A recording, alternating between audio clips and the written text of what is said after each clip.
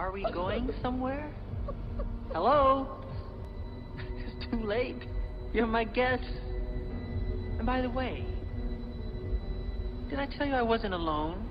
Hello Moonwalkers, this is your co-host Melissa, and this is part 2 of the Xscape Plan.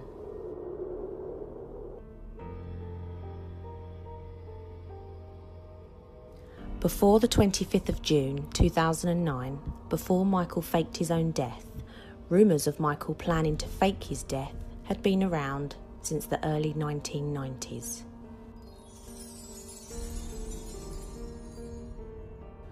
On the 29th of March 1994, the tabloid magazine called the Weekly World News published an article. It stated Michael was planning to fake his own death. Then on the 16th of June 1998, the Weekly World News magazine reprinted the same article.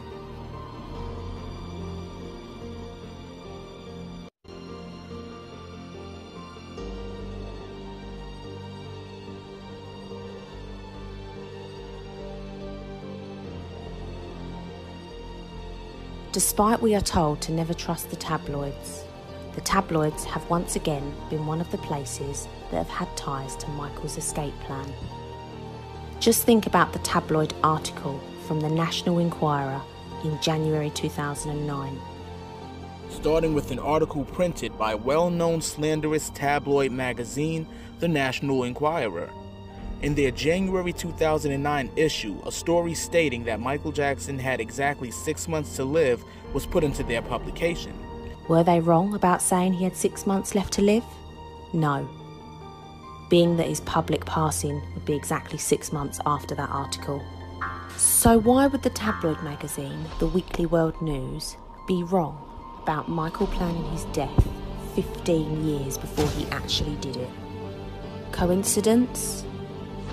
I think not.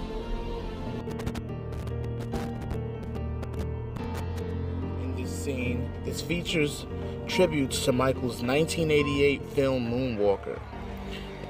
In this film, Michael has a major battle with drug lord Frank Ladeo, who kidnaps and attempts to drug a young child named Katie under Michael's care with a powerful narcotic. After Michael defeats the bad guy, he flies away, leaving the kids wondering where he had gone and if he will ever come back.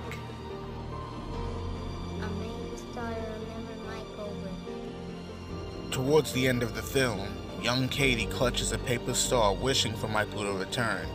Moments later, Michael would appear in the shadows, revealing that he is still alive.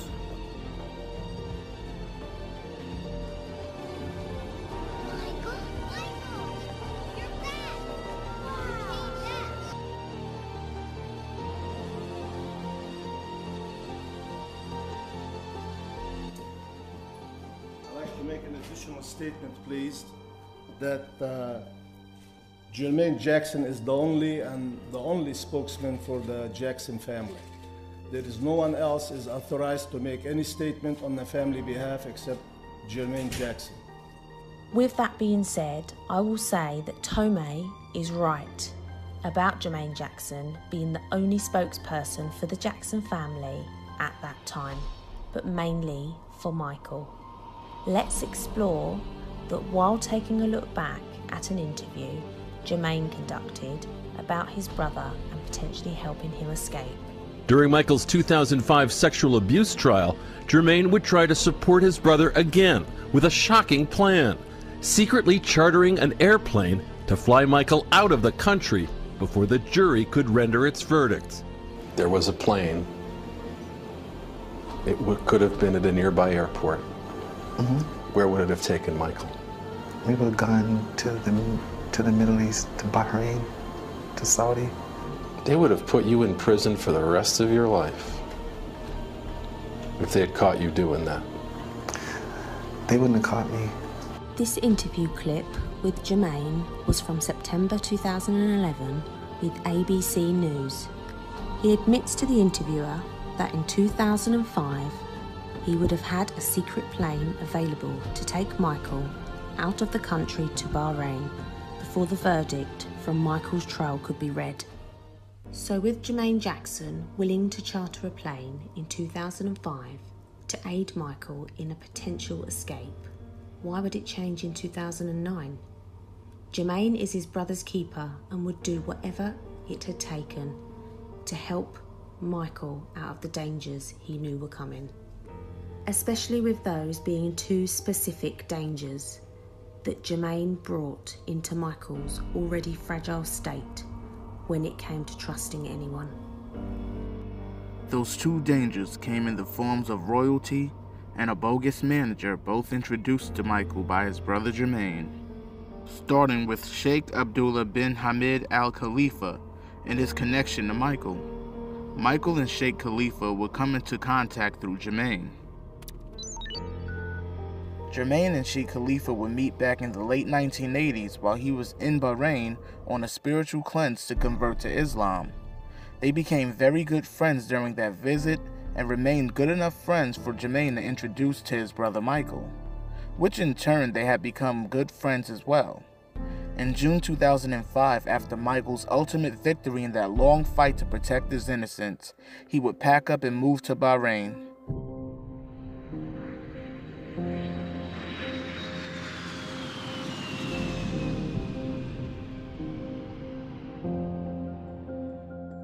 During that time, Sheikh Khalifa would loan Michael £2.2 million, which is the equivalent to $2.4 million US, which helped pay Michael's legal fees here in the US, alongside the move to Bahrain. Also, Sheikh Khalifa would assist Michael with many business endeavors, including assisting Michael in the attempt to record a tribute song for the victims of Hurricane Katrina that would never be released.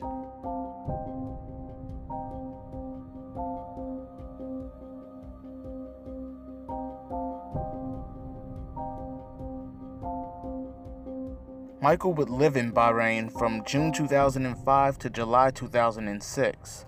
This is when he would distance himself from Sheikh Khalifa and sever all business ties, which led to a lawsuit in London High Court, of which was settled for $8 million US.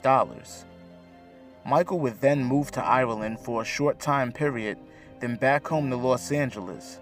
This resulted in him never returning to Neverland and now calling 100 North Carrollwood Drive home. Enter Dr. Tohme Sheikh, a longtime friend of Jermaine's who tried to take over every aspect of Michael's life after he would take over the role of Michael's finance manager to end up being the full-fledged manager of everything that Michael conducted. He had taken over Michael's complete life. He had taken over. June Gatlin was Michael's spiritual advisor. Michael was deathly afraid of him. That's an excellent word, deathly afraid. What was Michael afraid of? He was afraid of who this man is, afraid of whatever this man may or be capable of doing.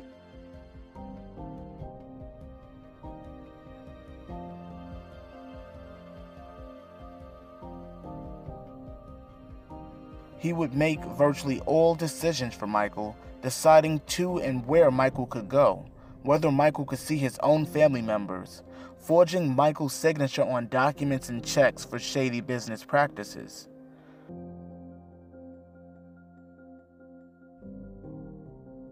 Michael feared Tohme as he didn't know what he was capable of. This is something he shared with his spiritual advisor, June Gatlin. Last time we spoke, you told me to check on Dr. Tohme, and I did a complete checking. This guy, he just has ways about him that looks like see what he's done. He's built this divide between me and my representatives, and I don't talk to my lawyer, my accountant. I talk to him, and he talks to them. That's not good. I know it's not good. I don't like it. And I want to get somebody in there with him that I know and trust. I don't know what's in my accounts. I don't know. Oh, that's not good, Michael. I know that's not good. You cannot allow somebody to just be in total control of your life. I totally agree with that. That's why I'm calling you. Michael knew something wasn't right with him, and he did some digging. First off, Dr. Tohme Sheikh is not an actual doctor of any kind. Tohme claimed to be a consulate to the nation of Senegal when in turn, it will be discovered that no one there has heard of him when questioned. Also, Tohme would have no clients under his belt as a manager. Michael would be his first client. It's like he popped up out of thin air.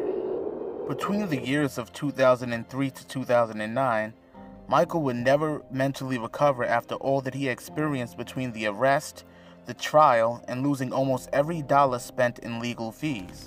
This also includes the $8 million he had to pay out to Sheikh Khalifa, as well as the money lost behind Tohme and his monetary scamming. Michael eventually would fire Tohme, but he wouldn't go away. He would still conduct business under Michael's name the same way Yolanda Saldivar did to Latin pop star Selena just before she savagely murdered her. Tohme was acting the same way Yolanda did, like an obsessed fan who couldn't take rejection or a no for an answer. These two men, Tohme and Sheikh Khalifa, are both people that Jermaine would bring into Michael's life that resulted in bad blood between Michael and the Sheikh over loans and incomplete music, while Jermaine bringing Tohme into Michael's life resulted in Michael being verbally and mentally controlled while also being scammed. With all that Michael has been through, not just including the dangers that he faced from Tohme and Sheikh Khalifa, but everything that he faced from 1993 to 2009. He, like anyone else, would reach a breaking point, the point of no return where his escape plan that was a rumor back in the early 1990s would become a reality on June 25th, 2009. This brings us back to his brother Jermaine as the official spokesperson at the time for Michael and the Jackson family. Jermaine being Michael's brother, as my co-host Melissa said towards the beginning of this video,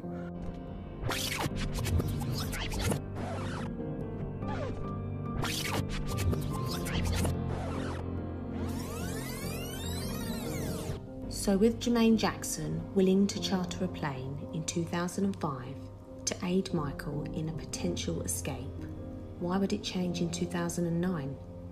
Jermaine is his brother's keeper and would do whatever it had taken to help Michael out of the dangers he knew were coming.